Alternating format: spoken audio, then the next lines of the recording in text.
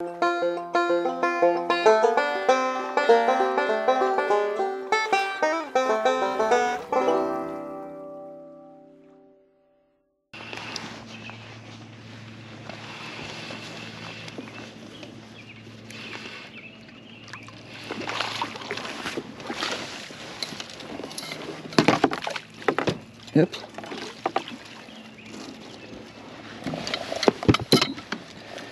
Beating my remote control around on me.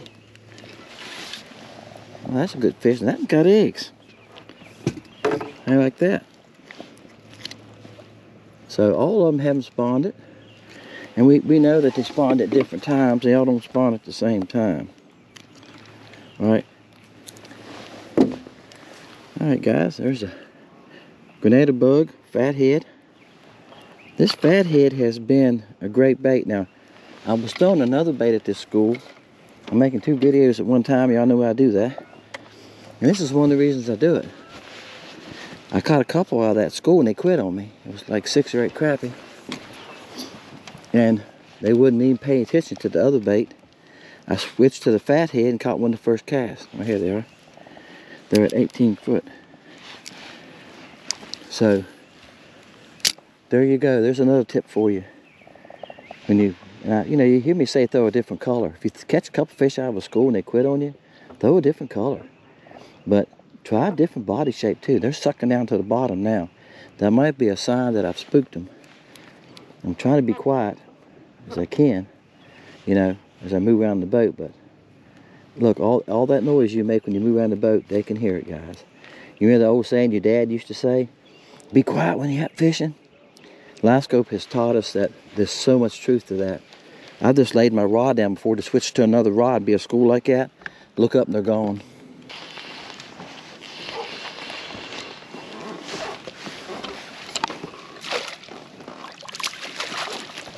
Bam. That's a good one. That's a good fish. Alright guys, I'm just running around in this cove in circles. The fish are moving. They're chasing shad this morning. I caught them this morning. I haven't been getting out in the mornings because I've been doing other stuff. So this is the first time, and it's supposed to get windy later today. So I thought, I better get out early this morning. You know what? I got the hook out of him. Then I got the hook back in him. You ever do that? It's stupid, but I've done it. There you go. That's a nice fish there, guys. That's Grenada bug, fathead minnow. I got him on a size 6, 1/32 ounce jig head. Okay, it's a size 6. If you look on my site, if y'all new to Lake Country Baits, I have size 8s, which is small. I have size 10s too. I got size 10s, which is very small. They're for the mini shad, LC shad. Size 6s, size 8. 8 is small, then a size 6. This is a 6. 8 is for the bug. You could use 8 on this too. And then I have 4s. 4s is for the LC shad, fluke. Okay, you use it, the Chaos 2.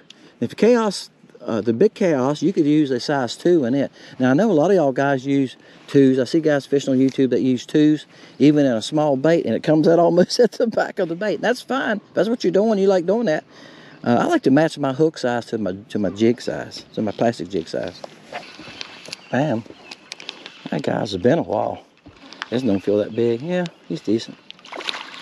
It's been about half an hour. I tell you, they're, like I said, they're running around in schools. Once in a while, I'll see it. 2 or 3 together. I can't catch any of those. I throw at them, they just run from the bait and move. A little spooky, which we got some boat traffic coming through here, so that's probably causing some of it. The reason they're spooky. I look for my, I said this yesterday. I'm the only one on the boat and I can't keep up with the pliers. I got 2 pairs of them. They might be in my back pocket. There'll be the last place I look, I promise you. I'll come up front, so I'm gonna get this hook out there. Wow.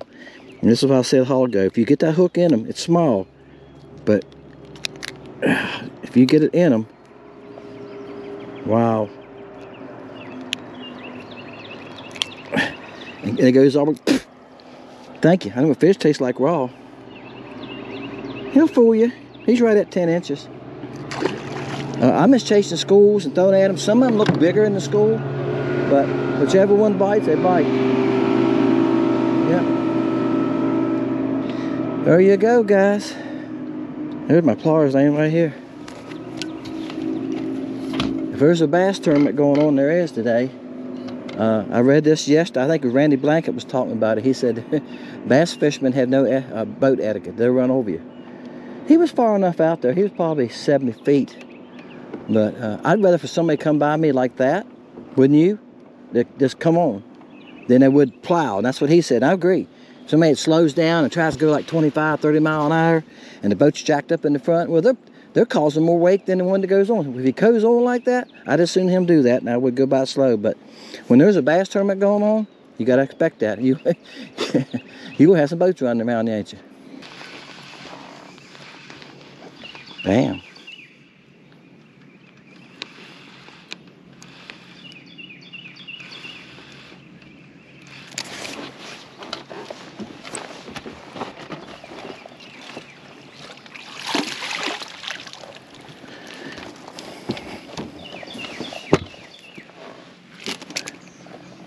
That's a good one. Oh, fathead's catching some decent fish, isn't it? That's on the Grenada bug color. See why I netted him? He was barely hooked in the stem part.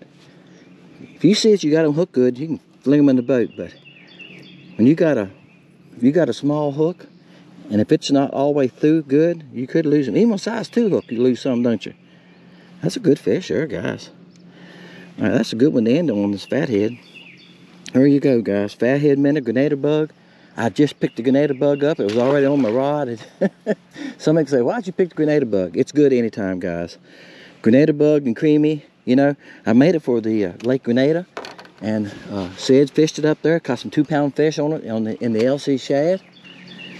And we decided it was how good a color it was, how well it was doing.